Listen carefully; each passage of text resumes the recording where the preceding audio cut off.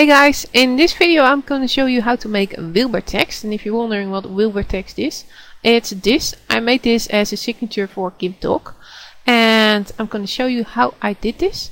And in GIMP I'm going to open a new file, and the default setting 640 by 480 or by 400, doesn't really matter, is fine. And click OK, and now go to your text tool, and I'm using the font Jungle Fever, and I'll leave a link in the description, and the size is 145. And I'm just going to type in Wilber, and that's fine. I'm going to move it up a bit like this and close. And now I need a brush, a Wilber brush, and for this you need to go to the drive where you installed GIMP on. And for me that's my D drive. For most people in Windows is the C drive. And then go to Program Files and search for GIMP 2.0. And I'm sorry for the clicks you hear. I don't know how to turn off my computer clicks, and the software doesn't want to do it.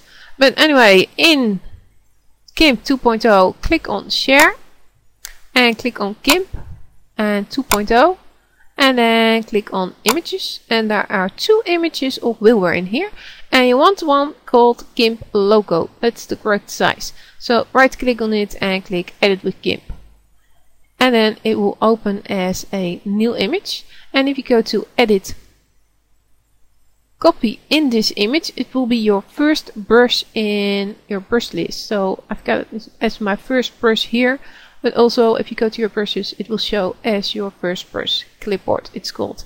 And leave the scale at 1, and then just go to your layer dialog, and on the Wilber text layer lock the alpha channel by clicking on this, tick this, and now I'm gonna brush Wilber in like this. And it may not look pretty, but you can take some time to sort of have the best bit of Wilber shown. And I think all the black bits are gone, and now I'm gonna see where here that looks a bit more, and here, and I think something like this looks nice, and this one needs a brush and a face of Wilber, and this one needs a face of Wilber, and this one needs some eyes, and I think this one too, and this just looks fine. Maybe you can take a little bit more time to make this perfect. Now on this Wilber layer, go to Script Tool, Layer Effects, Bevel Emboss, and if you don't have Bevel Emboss, then don't worry, I have a video tutorial on it, and it will tell you everything you need to know, and I will leave the video tutorial as a video response to this video, so you can just watch it and then you can follow this tutorial. And in Bevel and Emboss, go to Style in a Bevel, a depth 3 and size 5, I believe those are defaults, but set soften to 2 and tick Merge with Layer, and then click OK.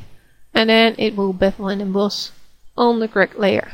And now we are done with our Wilber text, but I will be showing you how to make the reflection, even though I already have a video on it, but it's easily done.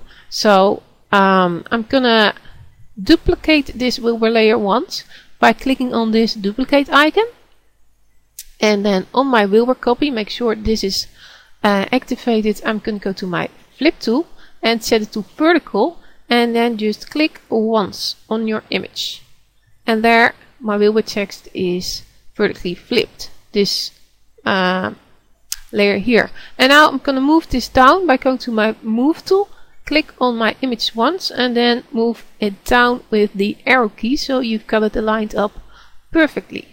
And I think I'm almost there, and this looks just good. And now I'm gonna make the reflection by right clicking on the Wilber copy layer and click Add Layer Mask, and tick Black Full Transparency and click Add. And now make sure that your foreground and background colors are black and white, and you can do this by clicking on this icon here or press D on your keyboard, that does the same. And now go to your gradient tool and make sure your gradient is set to foreground to background, and repeat, set to none, and shape to linear, everything other default really. And then just press Ctrl on your keyboard and drag up a bit, and there you've got your reflection. And if you want to use it on the form, something like this, then obviously crop it with your crop tool like this. And make sure you've got enough of the reflection showing. And then click in the middle or press enter and make the background invisible, and then save as PNG file. You can crop it a little bit better, I see, but well, you get the idea. So that was a quick Wilber text tutorial, and I hope you liked it.